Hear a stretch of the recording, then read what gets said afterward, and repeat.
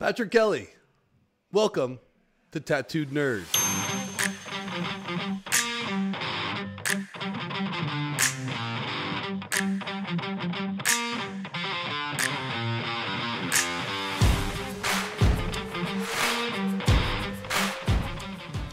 Hi, Patrick Kelley. I'm a distinguished architect at Zoom. I'm not a figurehead or a spokesman for Zoom. I just like to talk about cool technology. And a lot of times that deals with Zoom. And today's not like any other day, really, is that we're going to talk about Zoom and Microsoft Teams today. Let's be honest, 99.86% of the world is a Microsoft customer. I have no idea if that stat is right. I completely made that stat up. But I rarely walk into a customer and they're like, hey, we're all Google and Red Hat here. I mean, sure, it happens. It's just not the norm. Everyone has an E1 or an E3 or an E5 license, or if you're in government, G1, G3, G5, or if you're in academics, A1, you get the point, is you own Microsoft as a bundle perspective. And that bundle comes with a lot of stuff: Active Directory, work productivity, file repositories, security, UCaaS, right? UCaaS is part of that bundle. Teams is part of that bundle. You are paying for Teams when you buy your subscription, your license to Microsoft. And this is where we're going to have this discussion, is why would you need Zoom in addition to Teams? Well, there's a couple of reasons. Well, there's a lot more than a couple, but we're going to walk through those today. Is why would you need Zoom in addition to Microsoft Teams? It comes down to a few different points. So let's kind of just dive deep and see what those are. First and foremost, not everyone works the same. Not every department works the same. Every individual works different than every other individual. Legal works differently than HR, that works differently than accounting, that works differently than sales. And with that different workflow comes different needs. And with that different needs comes different tools. You can see where I'm going, Zoom and Teams coexisting for this model alone. So let's walk through three common workflows, or just three examples of why you would need Teams and why you would need Zoom. Either or, really, right? There's a lot of workflows that need Teams exclusively. There's maybe workflows that need Zoom exclusively. And do they blend and mesh? Yes, they do. But we'll talk about that too as the best in breed and advanced feature sets later on. But right now, let's talk about different workflows. I'm going to give you three examples. Bob in accounting, Susie in HR, and Steve in sales. Three completely different departments, three completely different individuals, three completely different workflows. Bob in accounting is a numbers nerd. He loves numbers. He loves to talk about numbers. He loves to configure numbers. He loves to work with numbers. That's his job. He's an accountant.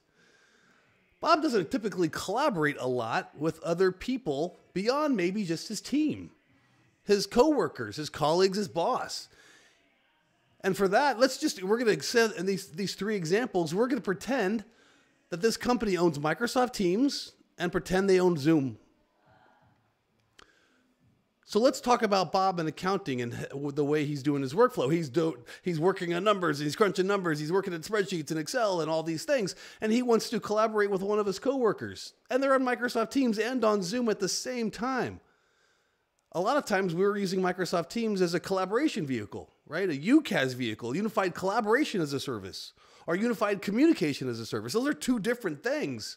Collaboration is dealing a lot with instant messaging and persistent chat and file repository and co-authoring on Productivity Suite. Teams does a really good job. By the way, Zoom does it too. But in this example, we're going to say they're using Teams for their collaboration vehicle. And so when Bob's in accounting and he's using that collaboration vehicle of Teams to instant message somebody on his team, and Bob says, hey, I'd like to share my spreadsheet or share my screen with you so we can review this document together, it's internal. That's an internal discussion with other colleagues. If he's already on Microsoft Teams, it kind of doesn't really make sense from a productivity workflow to get out of Teams, go to Zoom, invite somebody to a Zoom meeting, have them get out of Teams, go to Zoom, join the Zoom meeting, share the screen, and then go back to Teams, right? Can it be done? Yes, it can be done. But typically, if you were Bob in accounting, you're already using Teams for collaboration. If you want to share your screen, you just hit the share screen button, one click. It's pretty effective. We've been sharing screens and programs for decades, honestly. This is not new technology. This is not a new feature. Teams does it. Share your screen. Bob in accounting. 100% of his collaboration is happening internally. And that's okay. Let's go to Steve. Let's go to Susie in HR. Susie in HR, for use of better, easier math, 50% of her workday is dealing internally, collaborating internally, maybe talking to people inside her company or her employees that are having questions about healthcare or benefits or 401k stuff. She's collaborating internally. And again, she's probably using Teams for that collaboration. She could use Zoom, but that's another discussion. She might be using Teams for that collaboration. And if she wants to have a meeting with those internal employees, yeah, again, just as easy to click the Meet Now button, the call button, the video button. Have an instant meeting, an ad hoc meeting, right, with those people using Microsoft Teams. But 50% of Susie's job is talking externally, is having external discussions with vendors about healthcare, about vendors, about financial services like 401k. She might be doing a lot of interviews externally with candidates and recruitment with external candidates or colleges. 50% of her time is spent externally collaborating. And so what tool works best for her with all these individual vendors and partners and customers and recruitments and potential employees? It's Zoom. Zoom will work the best, work the fastest, work the most efficiently, be the most collaborative, have the advanced feature sets.